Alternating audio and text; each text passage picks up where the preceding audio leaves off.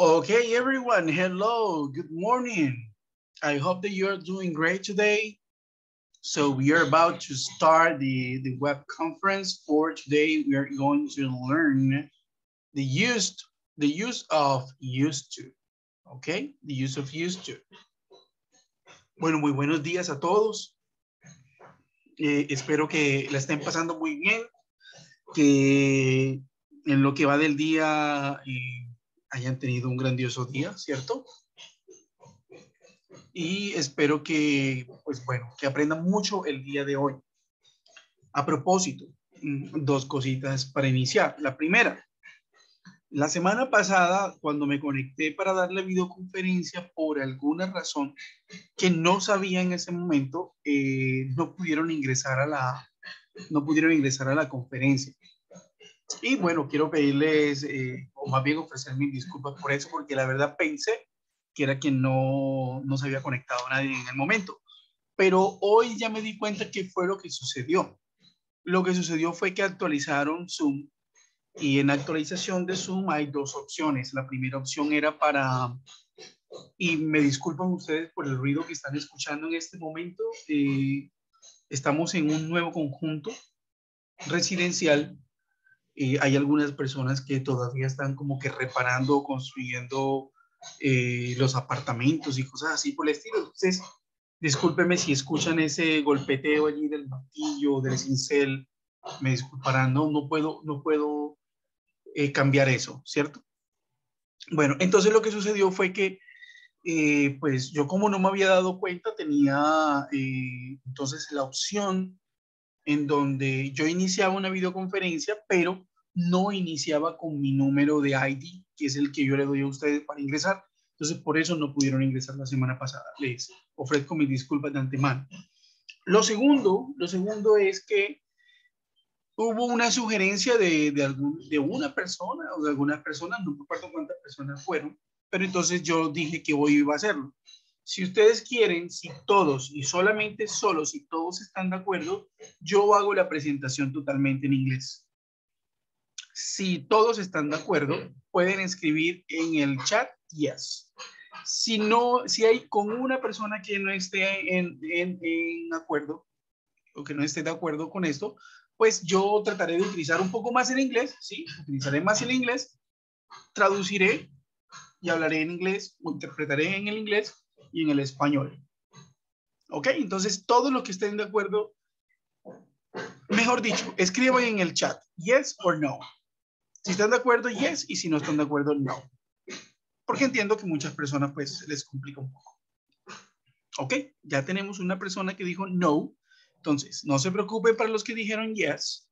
Yo voy a tratar de utilizar el inglés lo más que pueda para dar la clase y tengamos presente pues también que pues hay personas, yes, I understand you, Oscar, I understand you, but también tenemos que entender que hay personas que en el momento no, pues, de pronto no les va a quedar claro un poco el tema si lo digo todo en inglés, entonces hay que respetar también, digamos, lo que se llama la democracia. Entiendo que el inglés se aprende hablando en inglés y yo regularmente eso es lo que hago, pero en esas videoconferencias, en este tipo de cursos como tal, yo procuro apegarme, digamos, al deseo de las personas para no digamos, dejarlos por fuera, pero voy a tratar de usar más el inglés el día de hoy para que esté más sencilla la cuestión, sea beneficioso para todos, mejor dicho. Ok, entonces hoy vamos a aprender algo bueno, de used to, solía. Yo solía, tú solías, ella solía, nosotros solíamos. That is the used to. That's what we're about to learn today. Okay, so we have, look at the examples. Look at the examples about Alex's music career. Look at this. Alex used to play the piano for the symphonic orchestra. That was in the past, okay? In the past, en el pasado. That was in the past. But now, at present time, here, the present time is now he plays the drums in a rock band. in a rock band.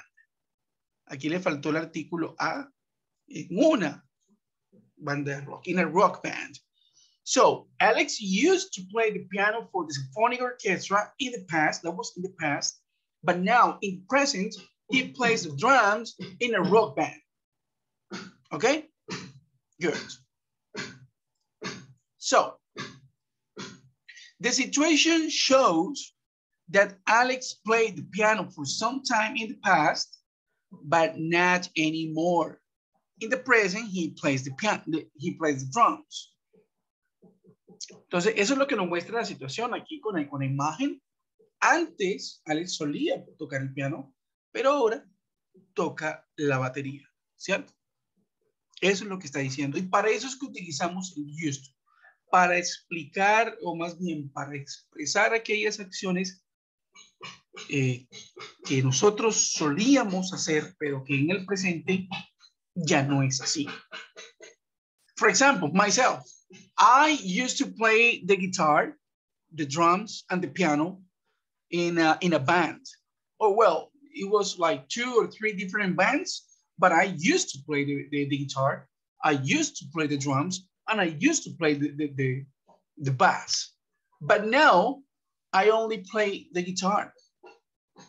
Today, I only play the guitar, and I just do it for fun. Okay, let's move on. So, the uses of used to. The uses of used to. The structure of used to, this one here. The structure used to refers to habits, states, or repeated actions that happened in the past, but no longer happens in the present. For example, now we have this person here, right? And we have the past and we have the present time. He used to drink 5 cups of coffee every day. He used to drink 5 cups of coffee every day. Now he drinks just 1. He used to drink 5 cups of coffee every day. Now he drinks just 1.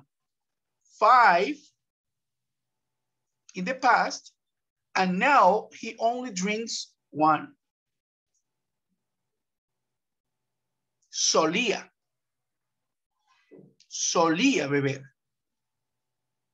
esas 5 tazas de café, pero ahora solo una, ¿cierto? Taza de café, solo bebe 1. That's the explanation here. All right. Let's continue.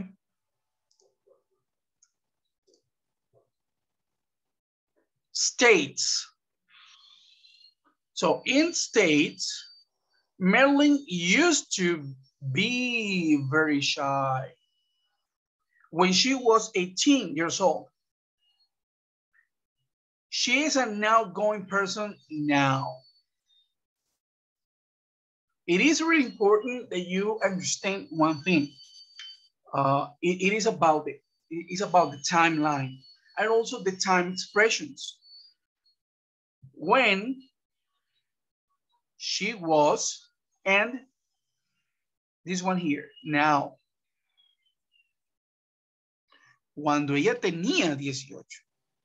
Y la diferencia, el now, que es una expresión de tiempo, que es clave cuando estamos utilizando esto, porque estamos comparando o estamos haciendo, digamos, una reflexión, por decirlo así, entre el pasado y el presente, de cómo era una persona, states, un estado, ¿cierto? Y a cómo es esa persona hoy, ahora. Okay? Marilyn used to be very shy when she was 18. She's an outgoing person now. Entonces, in the past, Marilyn used to be very shy. But now, at present time, she is an outgoing person. She's an outgoing person. This here, she's an outgoing person now. But in the past, she was very shy. Okay? Good. Now, Let's move on. For repeated actions, I used to eat a hamburger at least twice a week. I'm on a diet now, so I don't have any. I used to eat a hamburger. How many times? At least twice a week. Ese twice, recordemos que en el twice, vamos a colocar aquí un texto pequeño. Tenemos once, we have twice, and we have 3 times. So, once es una vez, twice, 2 veces, pero desde la tercera vez en adelante, 3 times, 4 times, 5 times, 10 times, 100 times, 1,000 times. ¿Ok? Para que lo tengamos en cuenta. Good. Okay. So, I used to eat a hamburger at least twice a week. I'm on a diet now. And you see here the time expression again. We have the time expression that is now. So, I don't have any. At the present time, I'm on a diet now. And in the past, I used to eat a hamburger at least twice a week. Okay? Good. Let's move on. Used to is also chosen to talk about something that was true in the past, but it is not true in the present. Look at the following examples. Entonces, el used to también lo utilizamos para hablar acerca de algo que pudo ser verdad en el pasado, pero no es verdad en el presente. Miremos los ejercicios, let's look at the examples here. People used to think that the earth was flat. Now we know it is round. People used to think that the earth was flat. Now we know it is round. Flat. But now we know because of science that it is round. Okay? Good. People used to smoke in the airplanes. People used to smoke in the airplanes. It is forbidden now. ¿Se acuerdan? Cuando se podía fumar en los aviones, en los recintos interiores, se podía fumar. But now it is forbidden. Prohibido ahorita. It is forbidden. But in the past, let's talk about 20, 30 years ago, people used to smoke in the airplanes, or people used to smoke in bars. People used to smoke in restaurants. But now it is forbidden. Okay? Good. Entonces, vamos a hacer unos ejercicios. Permíteme, dejo de compartir acá. Vamos a hacer unos ejercicios. Let's do some exercises so that you practice a little bit this topic, because I think it is really important that you can handle this. So look at the examples that I have. Used to. Let's start with the pronoun. Use, I. We have the used to. And we have the verb, play. Right? Look at that. I used to play football 5 days a week. Este vendría siendo el complemento. We have the complement here. Vamos a colocarlo de otro color. So I used to play football 5 days a week.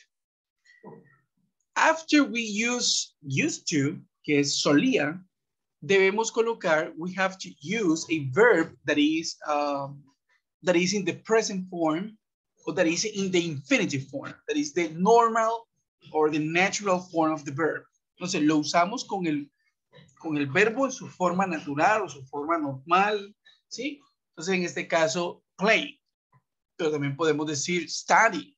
Puedo decir sing. I can say talk, write, read, go, etc. Entonces, we have a pronoun. We have the used to. We have the main verb. And we have the complement. I used to play football 5 days a week. Now,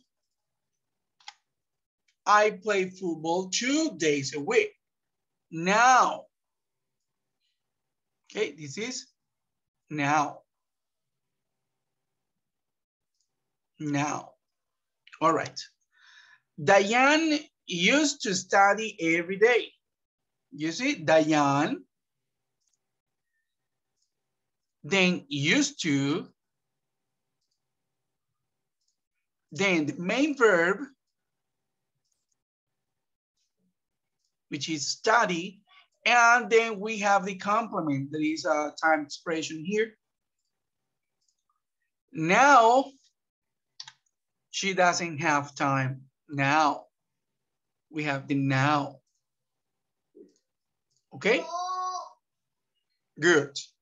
Let's move on to the next exercise, to the next example. Charles and Michael. Charles and Michael used to play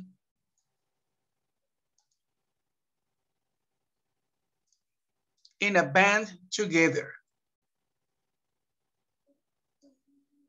In a band together. Now, they live in different cities. Ok. Y ese viene siendo la estructura. Ese viene siendo la estructura de, digamos, del used to. Si yo quisiera hacer la negación, ¿cómo haríamos la negación de esto? ¿Alguien sabe? Does anybody have the answer for this? Do you know how to make these sentences negative? Do you know? ¿Lo sabe? ¿Alguno lo sabe? Voy a ponerles un ejemplo. I didn't used to play football 5 days a week. Esa es la forma como hacemos la negación. I didn't used to play football 5 days a week. Importante, el didn't lo utilizamos para hacer la negación del used to. Supremamente importante. ¿Ok? Supremamente importante. Otra cosa que deben notar acá. El use no va en pasado, es decir, no se le agrega la D al final, sino que va en la forma infinitiva. Didn't used to play. Si se pueden dar cuenta, mírenlo. ¿Cierto? I didn't used to play football 5 days a week. Okay? I didn't used to play football 5 days a week. No solía jugar fútbol 5 días a la semana. ¿Y cómo creen ustedes? What do you think it is the correct way to write the question form? Forma de pregunta. ¿Cómo lo harían? Question form. Alguien que lo escriba. Somebody please write it on the chat.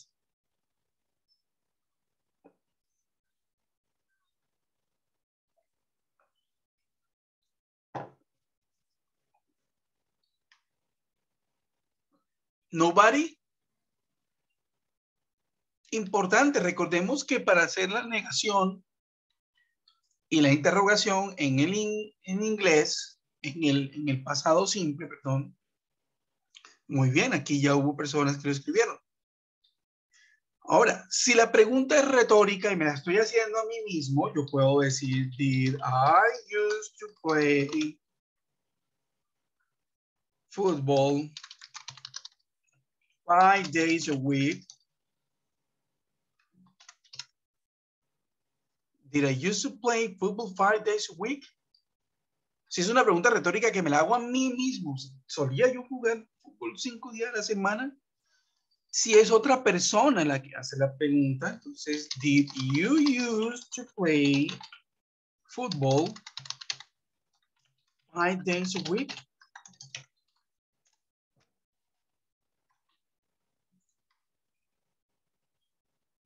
Es así. ¿Ok? Entonces la respuesta sería yes, no. Yes, I did. No, I didn't. Y esa respuesta es válida para ambas preguntas, porque cuando preguntamos con el I, existe la posibilidad de que en ese I sea una persona la que esté preguntando o que yo mismo me esté haciendo una pregunta. Cuando preguntamos con you, se responde con I. Cuando se pregunta con I, se responde con I. Repito, cuando se pregunta con you, se responde con I. Cuando se pregunta con I, también se responde con I. Muy bien. Entonces, el siguiente ejemplo. Vamos a hacer el mismo ejercicio, pero esta vez yo no les voy a ayudar. No les voy a ayudar ahora. Ahora necesito que ustedes ambos, tanto el de Diane used to study every day, now she doesn't have time. Charles and Michael used to play in a band together, now they live in different cities. I need you to write it down on chat, the negative form and the interrogative form. Okay? That's what I want you to do now. Entonces, les doy 5 minuticos para que hagan ese pequeño ejercicio. Sé que hay unos que lo harán así, rapidito. You will be really fast. Pero hay otras personas que están aprendiendo apenas la estructura. So you can take your time, you know. 5 minutes is fine. Just fine. Okay? So I'll give you 5 minutes from now. It is 10:25.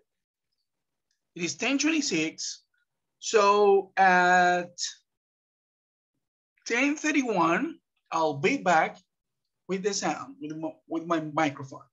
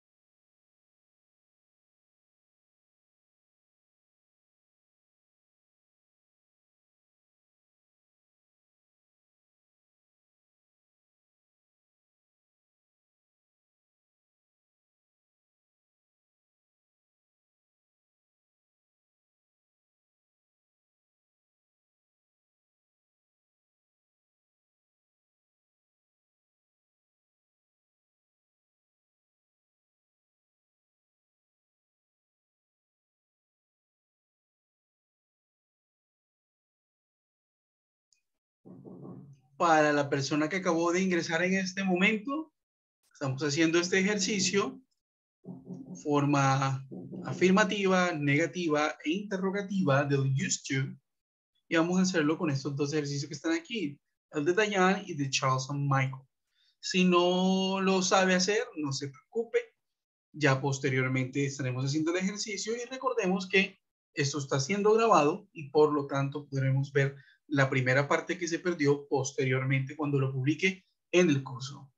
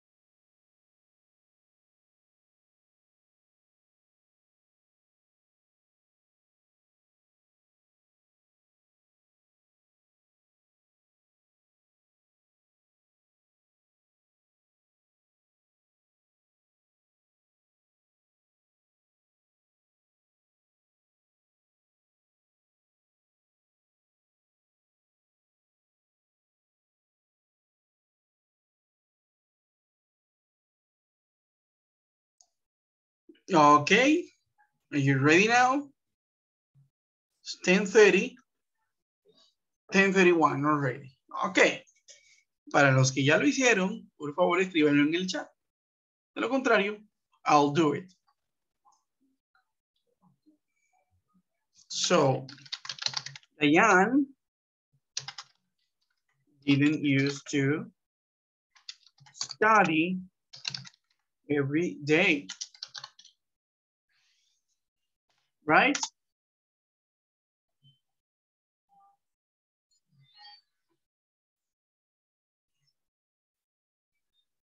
Okay.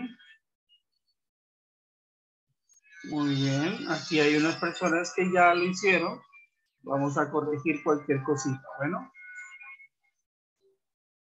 Diane didn't used to study every day. And did Diane used to study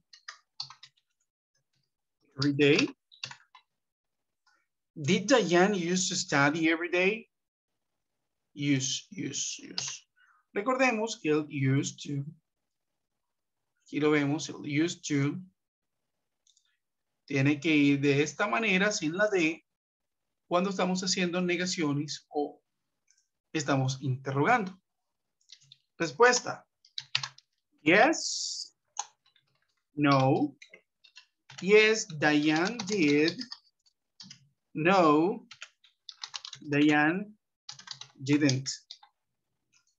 Pero también recordemos que podemos hacerlo de la siguiente manera. Con el pronombre, ¿cierto? No. Entonces, yes. Yes, she did. Or no, she didn't. Muy bien. Y por último, hagamos el de Charles and Michael. Let's do that. Let me check the chat. Okay. All right. Good. So, Charles and Michael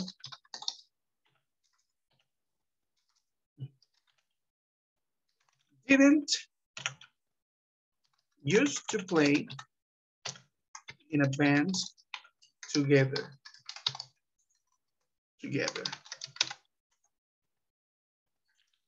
Did Charles and Michael used to play in a band together?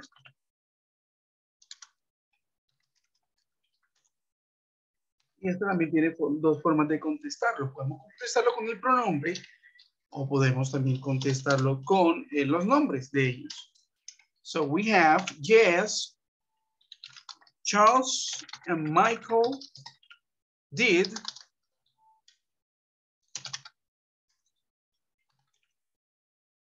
yes, they did. Estamos hablando de ellos, de Charles and Michael. They did. No, Charles and Michael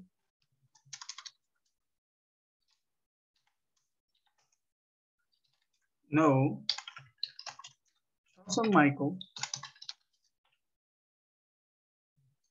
didn't. No, they didn't. Ok, esa es la forma correcta de hacerlo. Es una estructura bastante sencilla. Si usted maneja el pasado simple, if you know how to use the past tense, this is going to be pretty easy, okay? This is going to be pretty easy if you know how to use the past tense. Okay, good.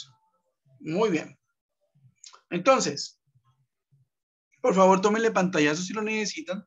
You can snap a screenshot here. Screenshot. You can do that now because I'm going to stop sharing this document.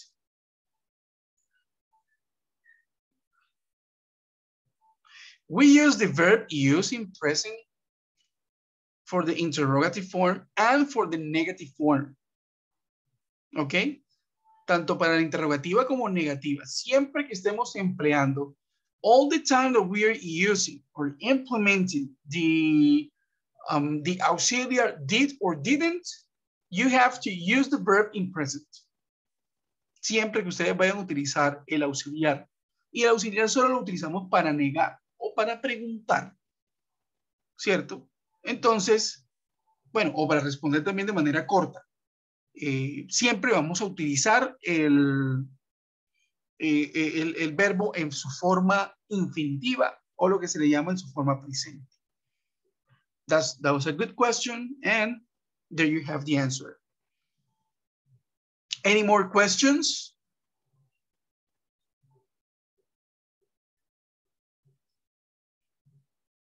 Now, so that we don't have any questions now, I want to clarify something about the course. Entonces, ahora que ya hemos finalizado con, digamos, con la temática como tal, me voy a tomar solo 2 minuticos para explicar algo supremamente importante en el curso. Sí, bueno, acá hay otra pregunta. For all the pronouns we use did? Yes. Did is for all the pronouns. Did or didn't is for all the pronouns. When you study the past tense, in the past tense, you will always use the did or didn't in order for you to make questions or in order for you to make a negative form all the time. Entonces, siempre utilizamos el did para negar o para preguntar cuando usamos el pasado simple. Y cuando utilizamos el used to, como el used, es un verbo en pasado. Ojo, used to significa solía. Solía, la palabra como, las dos palabras como tal significan solía. Yo solía jugar, yo solía estudiar, yo solía tocar, yo solía cantar, yo solía hablar, yo solía escribir, etc. ¿Sí? Eso es lo que significa. Y como la expresión como tal, el verbo está en pasado, used to, entonces la forma de negarlo o de hacer la interrogación es con el did. El did se utiliza para el pasado simple. Les sugiero que aprendan el pasado simple mucho mejor para que se den cuenta de por qué utilizamos aquí el did. Por último, una cosa muy importante cuando ustedes vayan a enviar una evidencia, porque ya he devuelto algunas evidencias y también he corregido foros donde no me están utilizando la estructura requerida. Si el foro me está pidiendo que utilice los verbos, por ejemplo, like, hate, dislike, enjoy, and prefer, tengan en cuenta que después de estos verbos, el siguiente verbo debe ir, el verbo debe ir con ing. Estudien esa parte, por favor. No lo voy a explicar en este momento porque, digamos, no hace parte de la clase de hoy explicar esto, pero eso está en el material, ¿ok? Lo que quiero decir con esto es que es importante que ustedes revisen las instrucciones de los foros y de las actividades, de las evidencias, antes de enviar algo. Porque hay personas que me están escribiendo un foro y no me están utilizando estos verbos. Y no me están utilizando la estructura. Y entonces uno ya nota que no han revisado siquiera el material de estudio. Entonces, ¿qué pasa con esas personas? Yo les hago un comentario, los califico en D. Recordemos que hay 2 calificaciones, A o D. Este no es AC/DC, pero tenemos A o D. A es aprobado y D es no aprobado. Entonces, si usted tiene una D en la calificación, revise el comentario que le hizo el tutor y vuelva a participar. Es para que lo tengan en cuenta. En el foro está ocurriendo mucho eso y ya digamos, ya he corregido a muchos en este tema. Bueno, y me ha tocado devolverles. Recuerden hacer eso. Bueno, muy bien. Okay, everyone. Thank you very much for being, again, thank you for being here. You are the reason why I'm a teacher. So thank you. Thank you. I hope that you have a wonderful day and a wonderful rest of the week and a great weekend. Right? So thanks and goodbye. Have a great day. Bye-bye.